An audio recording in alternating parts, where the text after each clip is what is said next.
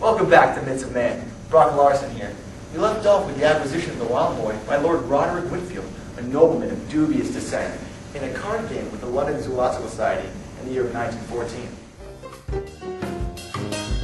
Man of limitless ambition, Lord Whitfield paraded the wild boy on a circuit of several European cities, hailing him as the missing link between man and beast.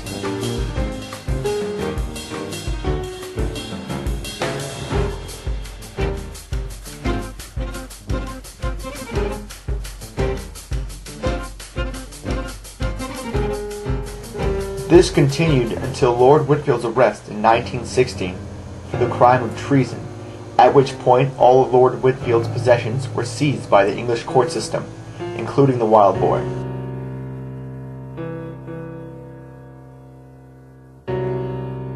The wild boy was subsequently deported back to Peru and has since disappeared.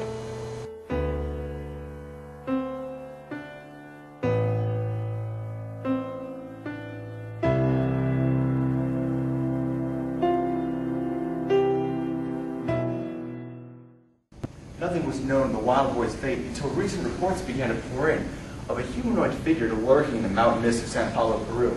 Could this be the mysterious wild boy?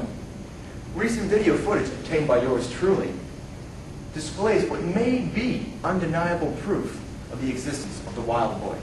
This footage had never before been seen in the Northern Hemisphere. Let's take a look. Wild boy!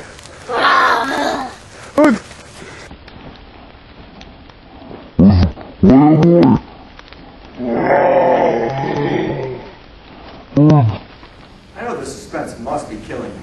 That's about all the time we have tonight. It's Brock Larson saying, don't believe the hype.